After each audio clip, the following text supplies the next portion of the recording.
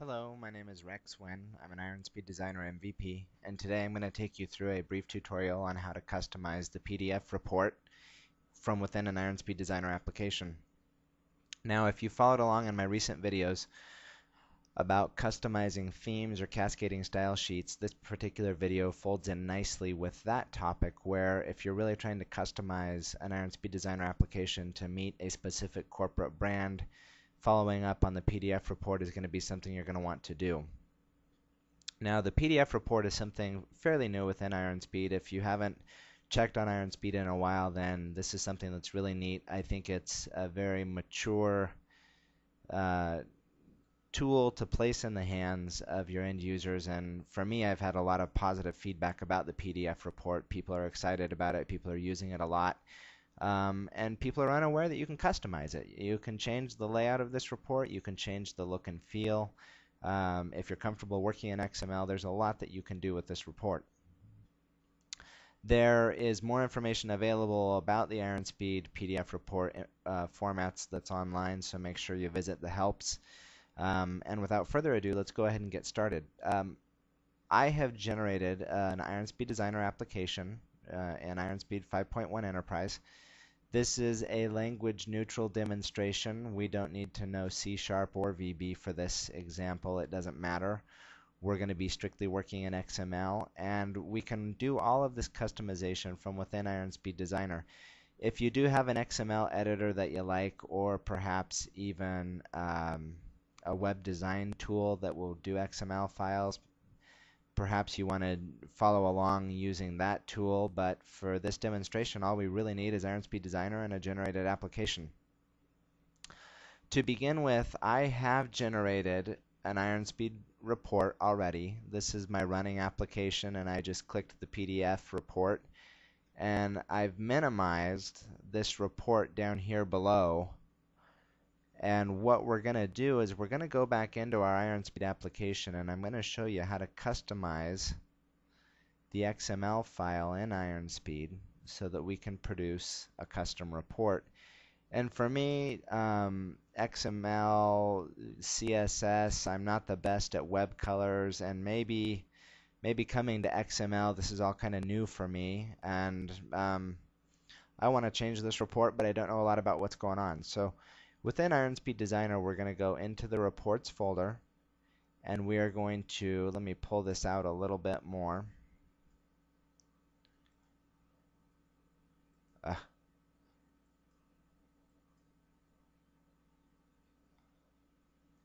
Sometimes when you're shooting these videos, it takes so much processor that some other things don't work as well. So I want to focus on this PDF.report. We have two other PDF report styles in here, but this PDF.report is the default, and this is where we're going to spend our time looking. When you first open this report in the designer, you're greeted by a paragraph that explains these report styles, how they're applied, and how you want to edit them, and then there's additional information referenced online. I would recommend checking that out. If you do want to use a third-party application to edit the XML file,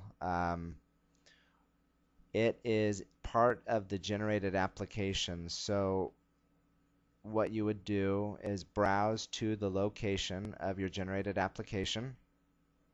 And for me, mine is right here in Custom Reports.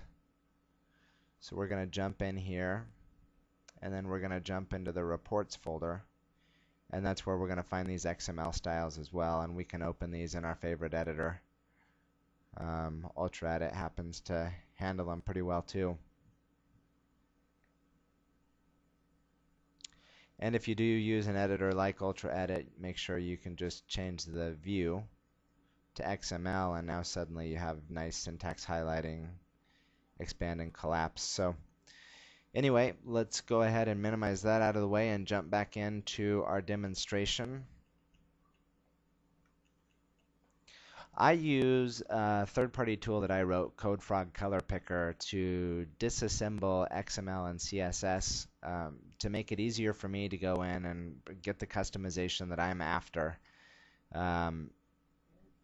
This report format is broken up very intuitively. I could spend some time going through each of these things. Hopefully You understand top, left, bottom margin, things like that. You can rearrange this XML to produce different formats and different layouts. You have a lot of control here. If let's just assume that we want to change some of these colors in here, but we're new to XML. We don't necessarily know what we're looking at. What I do is I jump in, and I'm just going to jump down here to the bottom. I'm going to start grabbing some of these colors, and I'm just going to paste them in as I go. And we are going to unravel this XML very quickly.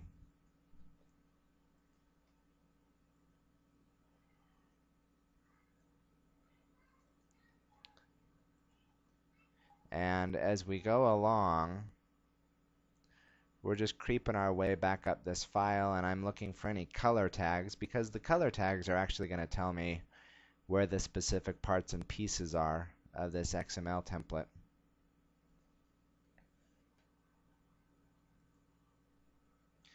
And that's probably good enough for our purposes. Let's go back up here. Now, I've pulled these out, and in my tool I'm going to hit apply now, and I get to see what these colors are.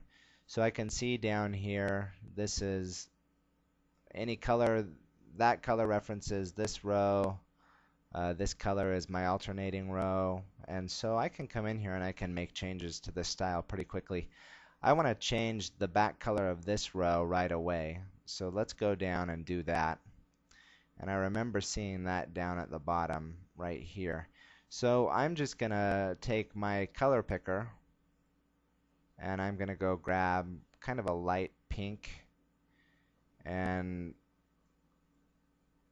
grab the hex color code,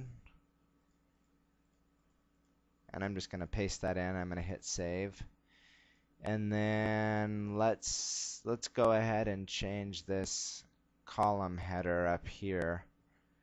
Let's make that red border go all the way around. And again, I'm gonna be kind of clumsy in my attempt to do these things.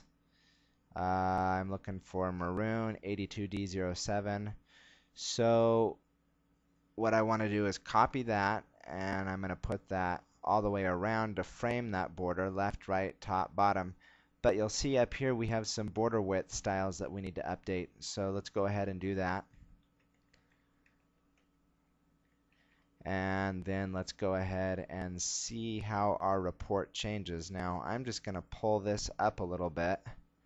Well, actually, let's leave it right where it is, and then let's jump back in to our application, and let's pull another PDF report and see what we get.